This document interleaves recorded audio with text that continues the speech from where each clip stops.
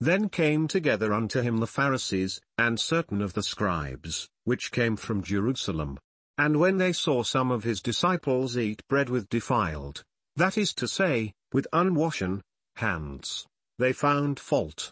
For the Pharisees, and all the Jews, except they wash their hands oft, eat not, holding the tradition of the elders. And when they come from the market, except they wash, they eat not. And many other things there be, which they have received to hold, as the washing of cups, and pots, brasen vessels, and of tables. Then the Pharisees and scribes asked him, Why walk not thy disciples according to the tradition of the elders, but eat bread with unwashen hands? He answered and said unto them, Well hath Isaiah prophesied of you hypocrites, as it is written, This people honoureth me with their lips, but their heart is far from me. Howbeit in vain do they worship me, teaching for doctrines the commandments of men. For laying aside the commandment of God, ye hold the tradition of men, as the washing of pots and cups, and many other such like things ye do. And he said unto them, Full well ye reject the commandment of God, that ye may keep your own tradition. For Moses said, Honour thy father and thy mother, and, Whoso curseth father or mother, let him die the death. But ye say, If a man shall say to his father or mother, It is Korban, that is to say, a gift, by whatsoever thou mightest be profited by me, he shall be free.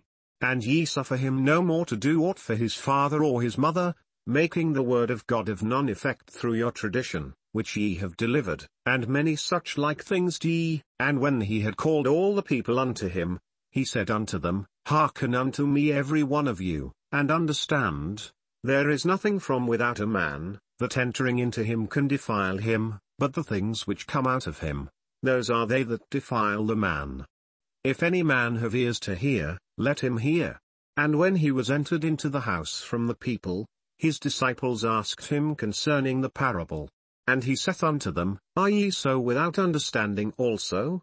Do ye not perceive, that whatsoever thing from without entereth into the man, it cannot defile him, because it entereth not into his heart, but into the belly, and goeth out into the draught, purging all meats? And he said, That which cometh out of the man, that defileth the man, for from within, out of the heart of men, proceed evil thoughts, adulteries, fornications, murders, thefts, covetousness, wickedness, deceit, lasciviousness, an evil eye, blasphemy, pride, foolishness. All these evil things come from within, and defile the man. And from thence he arose, and went into the borders of Tyre and Sidon, and entered into an house, and would have no man know it. But he could not be hid, for a certain woman, whose young daughter had an unclean spirit, heard of him, and came and fell at his feet. The woman was a Greek, a Syrophoenician by nation, and she besought him that he would cast forth the devil out of her daughter. But Jesus said unto her, Let the children first be filled, for it is not meet to take the children's bread, and to cast it unto the dogs. And she answered and said unto him, Yes, Lord, yet the dogs under the table eat of the children's crumbs.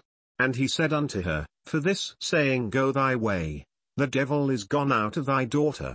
And when she was come to her house, she found the devil gone out, and her daughter laid upon the bed. And again, departing from the coasts of Tyre and Sidon, he came unto the Sea of Galilee, through the midst of the coasts of Decapolis.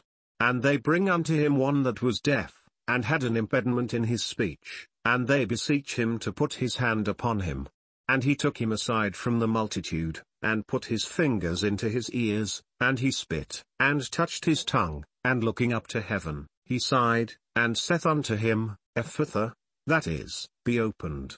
And straightway his ears were opened, and the string of his tongue was loosed, and he spake plain.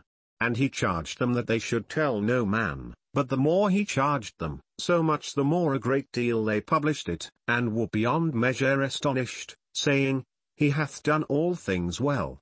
He maketh both the deaf to hear, and the dumb to speak.